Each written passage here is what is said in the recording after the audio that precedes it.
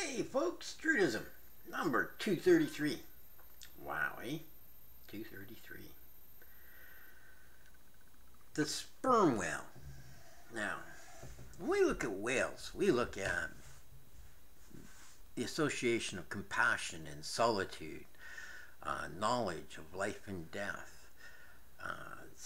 The whale's also associated with unbridled creativity. Okay, your own creative life force, in other words.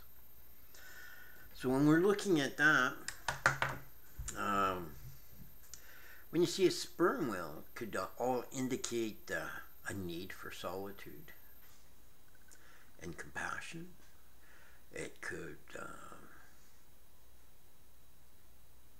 represent power, leadership, strength. You can accomplish your goals.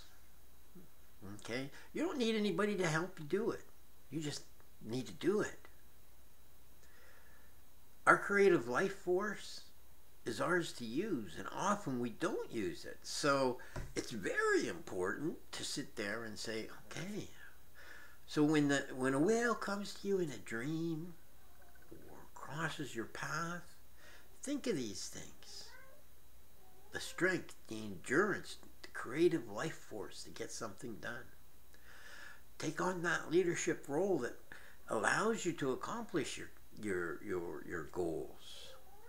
Or perhaps you really need to take some time and go into solitude. Alright, Sperm Whale 233. We'll talk to you again. You have a great day.